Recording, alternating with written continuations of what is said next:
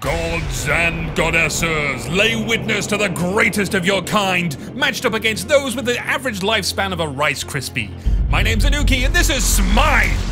Top 5 plays.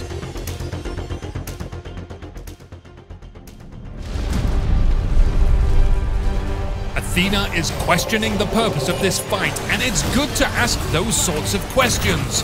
There's nothing to be gained here, so she runs off with Persephone. Red team isn't done with them though. Mercury charging a sonic boom, trying to mask their presence. Anubis hanging out with Athena and Persephone. This ain't Second Life, this is SMITE! What a rush! Triple sonic boom in the room! Poseidon conjures a whirlpool through space and time. Persephone gets an Aegis up so they'll live a little bit longer. Anubis comes out punching Dark Bacon, dashes out of the way and out of range, comes back swinging through the portal, and kabam! A small win, but a good one nonetheless. Yeah. I'm pretty amazing.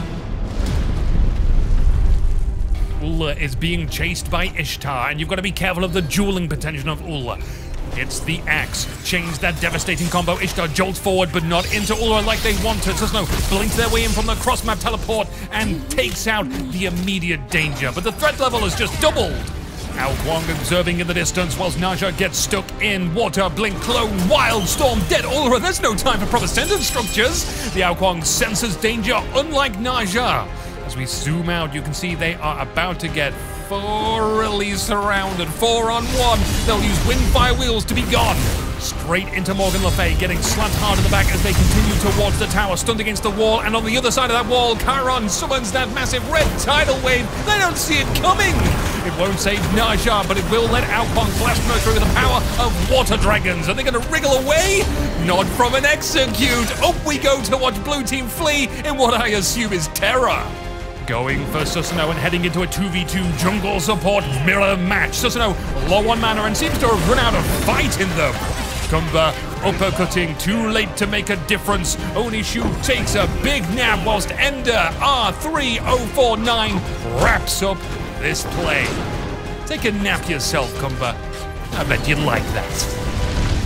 Behold my power! You dare defy the will of the underworld! Hunter battles between Jingwei and Ram. Persistent Gust starts off the flinging of arrows and bolts. Shots penetrate through minions, and the trade was slightly more favorable for Ram. Jingwei brings it back, doing well for 2 levels behind. They stick around to find some more in ranged melee. Ram unleashes their ultimate. Astral Barrage, hit on 1, miss on 2 and 3. Thor is here, slams a wall down. It only stops Jingwei right in front of an arrow. That's unfortunate, but fortunately, Jormungandr ready to replace them.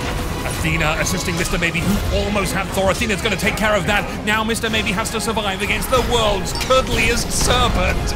Do they have what it takes to finish Mr. Maybe off, or do they have a trick up their sleeve? Or a Zeus? Mr. Maybe rolls out of the lightning storm. Athena will tank it out because they're a hardcore support, whilst Mr. Maybe adds to their killing spree. You will regret getting in my way. God Surma waiting for a victim, blinking and blocking. Artemis absolutely overkills it. There's a team fight over in mid lane, using those wings to fly over the SMITE World Championship monument as single execution set goes down. Everyone knocked away from back as God Surma unravels themselves from Anubis' wrap, shuffles through the Death Gaze and silences backers once and for all, rolling aside into Anubis for a quadra kill. Humbats wants to live, but that sadly doesn't align with what God Surma wants. Let the harvest begin. Red team's on the Fire Giant, and Yanis passes a stealth check or something, hides behind a pillar, and waits for their shot at a steal. They'll be waiting a while for that opportunity though. They don't have the patience for that, so they'll take a shot at Discordia instead. Repositioning with a portal, Unstable Vortex rips a chunk out of them and helps with the Fire Giant. Red team are committed to getting this Fire Giant, and they'll have it now to take Yanis. Loki blinks in, swinging, but the blades couldn't find any metal flesh, space, and time. Oh, you blinked in at the wrong time, Arachne. Obliterated! That's making Red Team reconsider, and Skadi's here as backup.